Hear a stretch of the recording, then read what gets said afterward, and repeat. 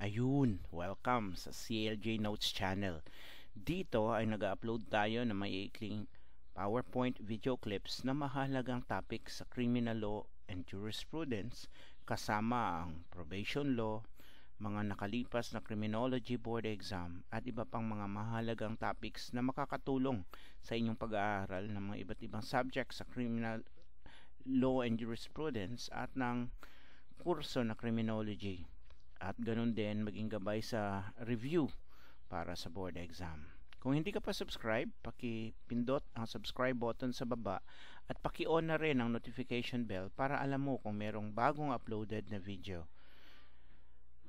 At kung may mga kaibigan ka o kakilala na sa tingin mo ay matutulungan ng ating mga uploads, paki-invite sila na mag-join sa channel natin. Ngayon, titingnan natin ang isang maikling topic sa Criminal Law 2 under justifying circumstances na nakasaad sa Article 11, Paragraph 3, Defense of Stranger. Ito ay yung mga requisites of defense of stranger. Una, unlawful aggression by the victim. Pangalawa, reasonable necessity of the means to prevent or repel it. At pangatlo, the person defending be not induced by revenge, resentment, or other evil motive. So, kailangan para ma-avail mo ang defense of stranger, tulad nung pag-avail mo ng halimbawa self-defense or defense of relatives, kailangang present ang lahat ng requirements or requisites na ito. Yung unlawful aggression by the victim, reasonable necessity of the means to prevent or repel it, common elements or requisites sa self-defense at saka defense of relatives. Ang pangatlo, the person defending be not induced by revenge, resentment, or other evil motive. Ibig sabihin, hindi ginawa ng taong nagsasabi na ipinagtanggol lang niya ang ibang tao, hindi siya naudyok ng kung anumang naisi ng paghihigante, galit o iba pang mga hindi ka nais-nais na motibo.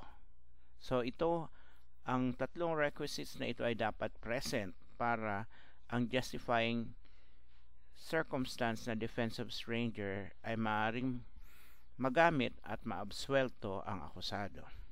Tulad nga ng sinabi natin, kapag sinabi natin na justifying circumstance, ito ay isang exculpatory defense. Ibig sabihin, dahil ito ay depensa o defense na magagamit ng akusado, kailangang patunayan niya ito with proof beyond reasonable doubt. Kasi sa pagsasabi niya ng defense of stranger bilang depensa niya, sinasabi niya na totoo nga ginawa niya yung krimen na inaakusahan siya. Yun nga lang, sinasabi niya na dapat hindi siya parusahan dahil ginawa lang niya ito upang ipagtanggol ang ibang tao. Basis of defense of stranger. What one may do in his defense, another may do for him. Persons acting in defense of others are in the same condition and upon the same place as those who act in defense of themselves.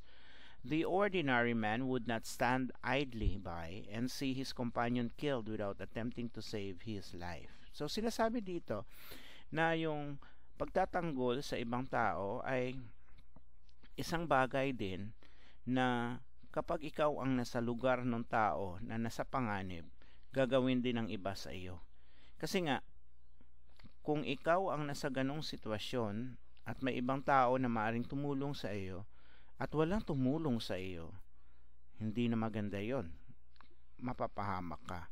Kaya nga, sinasabi na walang tao na tatayo lang at walang gagawin kapag nakita niya yung kanyang kasama o kapwa-tao na nasa bingit ng kamatayan o nasa panganib nang hindi niya man lang subukang iligtas ito. So yun yung basis of defense of stranger. The third requisite of defense of stranger, it is required that the defense of stranger be actuated by a disinterested or generous motive. when it puts down revenge, resentment, or other evil motive as illegitimate. So, sa pagsasabi ng batas na kailangang hindi naudyok ng paghihiganti, galit, o ano pang ibang masamang motibo ang isang taong nagsasabing ipinagtanggol niya lang ang kanyang kapwa o ang ibang tao, sinasabi ng batas na dapat yung pagtulong na yon or ang pagdepensa na yon ng ibang tao ay nagmumula sa taong walang kinikilingan o sa kanyang kusang loob na motibo na talagang ipagtanggol ang kapwa na nasa bingit ng kapahamakan. Halimbawa, A was able to deprive B, a constabulary lieutenant, of his pistol during the fray. B ordered C, a constabulary soldier under his command, to search A for pistol. When C was about to approach A to search him, the latter stepped back and shot at C, who was able to avoid that shot. When A was about to fire again at C, D, another constabulary soldier, fired at A with his rifle and killed him. So, yung nangyari dito sa sitwasyon na to, nagkaroon ng agawan sa pagitan ni A at ni B. Nagkaroon sila ng away pagkatapos naagaw ni A ang baril ng isang pulis, si B. Sinabihan ni B si C, ang kanyang kasamahan, na hanapin yung baril na yon kay A. Nung lalapitan na ni C si A para kapkapan, ito namang si A umatras konti at aktong babarilin niya si C na nakaiwas lamang. At nung aktong barilin ulit ni A si C, yung isa pa nilang kasamahan, si D, sa ring police, binaril na si A at napatay niya si A. So sa punto na ito, kitang-kita na nasa panganib ang buhay ni C nung siya ay akmang barilin ulit ni A, subalit ando naman si D at agad-agad tumulong siya at binaril niya ang tao na nagtangkang barilin ulit ang kasamahan nila na si C. So ito ay example ng defense of stranger. Isa pang halimbawa, A heard screams and cries for help. When A responded, he saw B attacking his or B's wife with a dagger. A approached B and struggled for the possession of the weapon, in the course of which A inflicted wounds on B. So nakarinig si A ng sigaw na humihingi ng tulong.